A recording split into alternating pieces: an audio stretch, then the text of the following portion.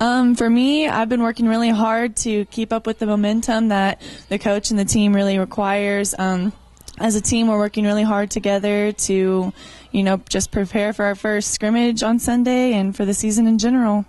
It's definitely a faster tempo, so it requires more energy and just awareness of everything that's going on. I like the team chemistry. We just have a fun time in the locker rooms and even playing on the court together, so I think we're going to have good ball distribution and movement. So I'm looking forward to the bus rides with the team and all the wins that we're going to have this year.